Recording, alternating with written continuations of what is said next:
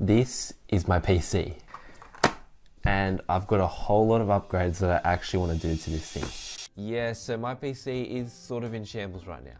It's got no CPU, it's got no cooler, and it's got no SSD. But even when the PC was functional, it was pretty old. I think I accidentally created the opposite of a sleeper build because it had a 7-year-old CPU and a 7-year-old GPU. And if I'd spent the money I spent on the case and the fans on the actual PC, I probably wouldn't need to make this video right now. But here we are. And I seriously didn't realize how hard upgrading this PC would be. Oh, for sake, bro. Piece of shit. But this is something I've really wanted to do for a while, and I've really wanted to improve my video editing, so I figured let's just do it. So for some quick context, I'm upgrading from an i7-7700K on a Z270 motherboard, 2017 KB Lake, and I'm also upgrading from a GTX 1060, a card turning 8 years old in July. I've also got 32 gigs of RAM, but I'm keeping that and passing it over to the next system. I've also got a 650 watt power supply. I'm going to upgrade that a little bit, and that's my system I'm upgrading. Since this is a big upgrade, the first thing I'm going to do is to begin to take everything out of the case. I think the obvious thing to do is probably just take out the graphics card and try to get the motherboard out of here. And look at that dust, like, oh.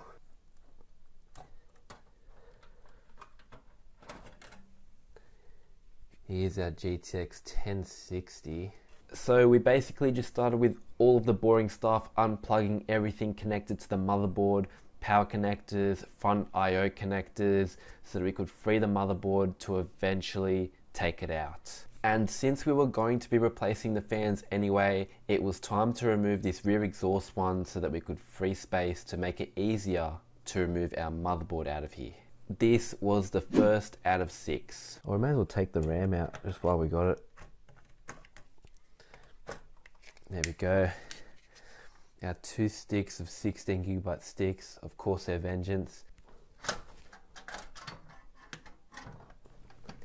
And then we were finally able to free our Z270 motherboard, which meant we could go on and finish getting rid of all of the fans.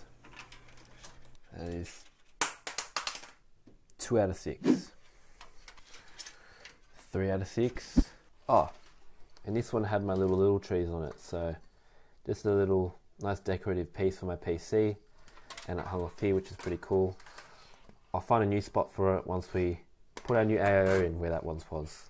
Now it was time to remove the front panel of the case, and I was already dreading this a little bit because I hadn't cleaned the case in a little while, so I knew there was going to be some dust buildup. But also, the front panel of the case is ridiculously hard to pull off. It was a struggle. I can't even pull on it. Oh, see? Jeez, man. Oh, I don't know if you can see, yeah, you can see the dust flying around a little bit. Oh, yuck. And especially, like, look at that. You can see the dust.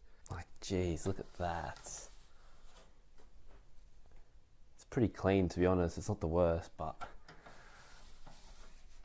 I just realized there's a bit right over here just that landed on the table.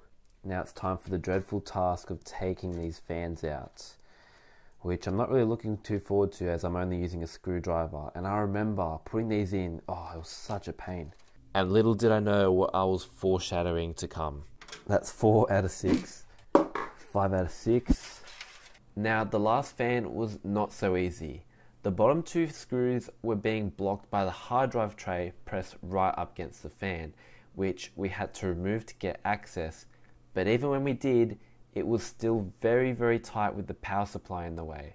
So this had got to be the most difficult fan to get in and out.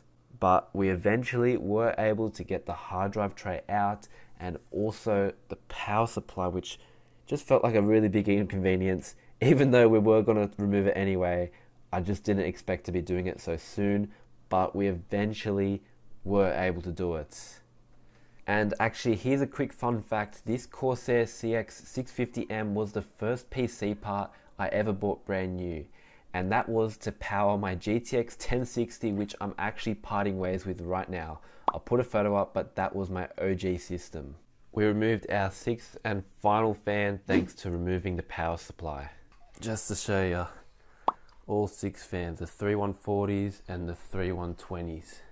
And I'm going to take this opportunity to put all of our new fans in the spaces we just created so that we can do it with ease and no problems and lots of space. So for starters, this fan actually, it does look pretty cool. It's got these rubbers to, I think, avoid sound or whatever, so it stops shaking. It looks pretty clean for exhaust as well. But it was not smooth sailing from here. Oh, for sake, bro. This was honestly probably the worst part of the build, and it was mainly for one reason why. I was only using a screwdriver, and since these fans were brand new, the thread had not been broken in. So I was putting them in brand new, trying to break in the thread while they were at an angle, and it was very, very hard. I honestly just ended up giving up and restarting and screwing each fan individually on the table, making the thread, breaking the thread, and then coming back and reinstalling this. But I obviously learnt this the hard way, tried installing them fresh, and then had to put them down, break the thread, and then come back and do it again. It was a big process. I went through the same thing originally installing the fans. I didn't think it was going to be this bad, but I had to do it the same way and just struggle.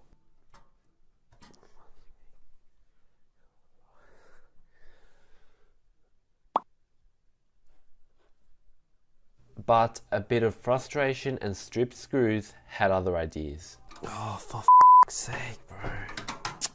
F*** me. Get out, you kid. Piece of shit. Look at these fucking screws. Look at this shit. Now, I'm not one for swearing, but this build really tested my patience. F*** me. Oh, they look good at least, but geez, man, those screws, having to thread those things, oh my god. After finally dealing with the problematic fans, it was time to move on to more interesting things and set up our platform. So here is the CPU and motherboard we're going to be replacing our Z270 and i7-7700K with. We have gone for the Ryzen 7 5800X. And only because we got a really good deal on it. I paid 250 Aussie dollars for this, and I'll put the conversions up, but I was absolutely stoked with that deal. And really quickly, I just want to show you that this was an actual deal that I got, and I'm not just making up these fantastic deals. The actual marketplace listing isn't available anymore. I bought this like 6 weeks ago, so it's probably gone away, but you can see the messages where we agreed on $250, and you can also see the group photo, which is the Ryzen 7 5800X box. And so we're going to return our RAM, which will fit kind of nicely with this. I know it's not white, but it's got a silvery look to it, which sort of goes with the white that we're going for. So we'll go ahead and put this RAM in. Quite liking that look. And also in getting the platform ready, we are gonna put our new SSD in. So we're gonna take off this heatsink that came with. Here it is, heatsink out. But I'm also gonna take off the big one at the bottom too while we're here, because I'm also gonna put in our original SSD into this section. Oh, there we go. Wow, it's a big heatsink. So here is our original SSD. This is 1TB P3, so it's a Gen 3 SSD. You can probably understand why I went with the Gen 4. I'm going to unbox this one because I want to see how similar they look to each other. So, well, so we don't touch anything and ruin anything. T500 and the P3. There we go, that is pushed in all the way. Now we can do this. So that is heatsink back in.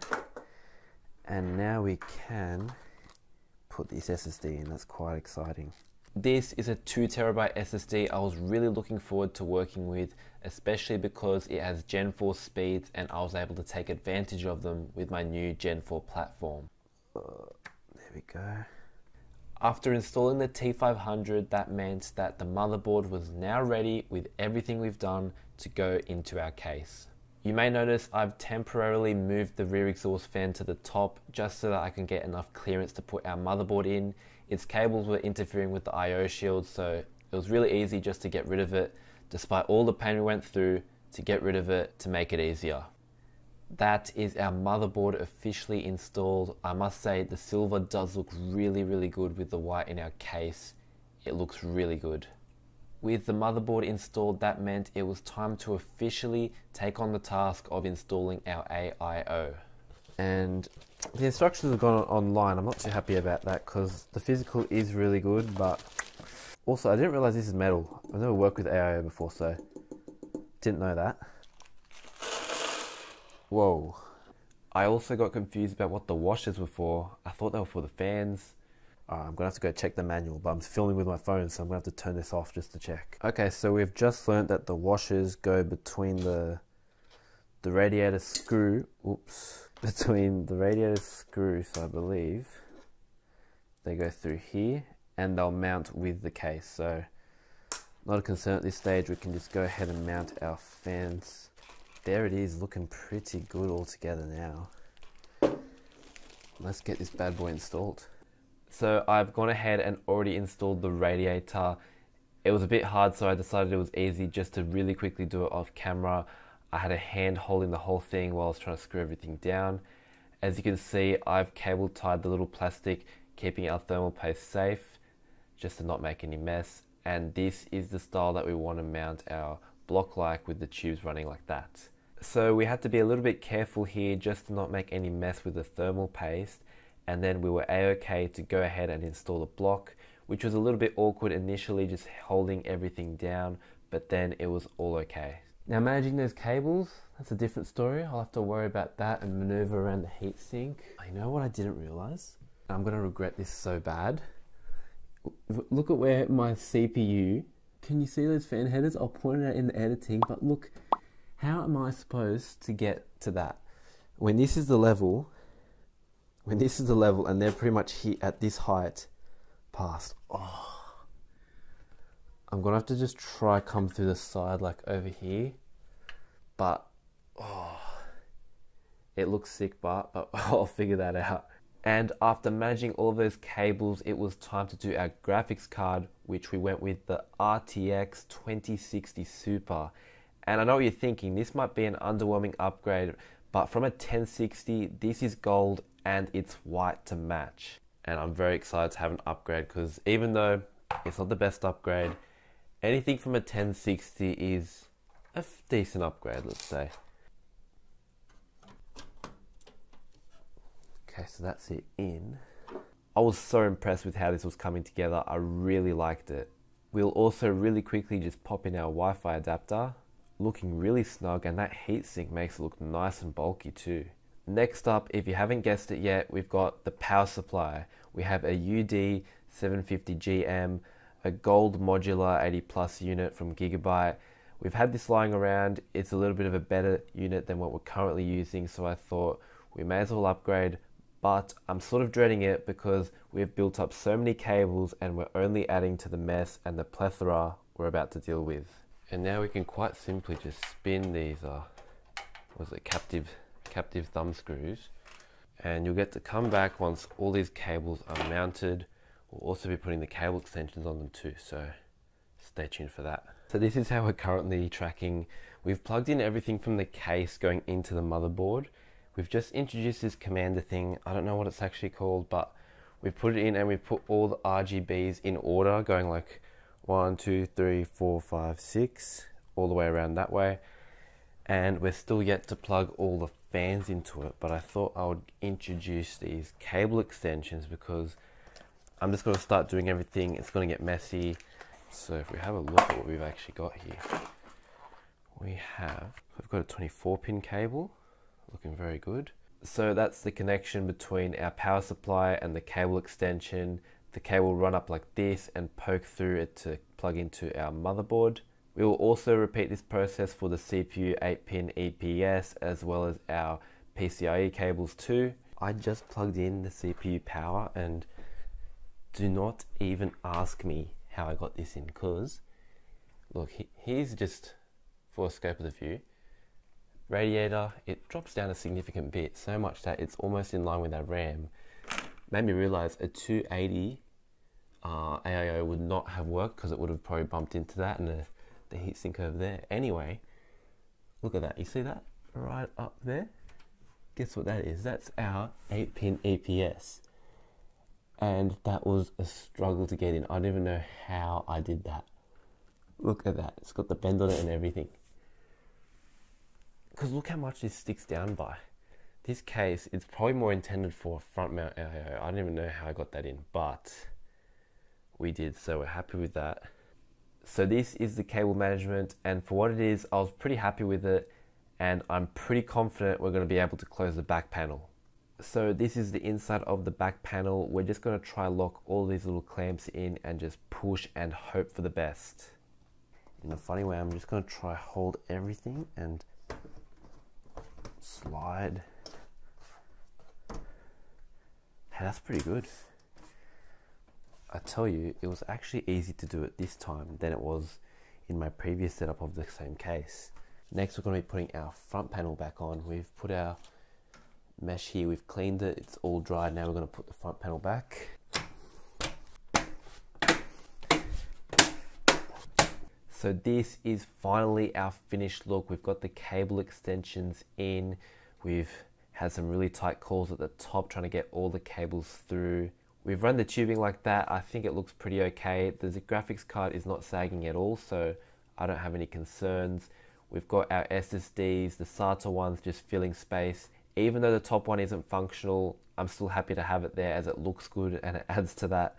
I'm super happy about this. And here's a clip of me yapping, but basically to sum everything up, this PC looks great. I'm really happy to use it, and I'll probably keep it for a very long time now. So I'm currently using the PC right now to edit this actual video, but if you have a quick look here, I've set all the lights up and everything. It all looks pretty great. And in the editing process, you can see I've got the degrees of my CPU there on the AIO. It's obviously not doing anything right now, but it works really good, and the SSD is really quick too. You can see temp goes up a bit when I'm just scrubbing along the line, but it is really great, and this PC is so damn good. Please like and subscribe if you wish to, but that is the PC in question editing this video. Thank you for watching.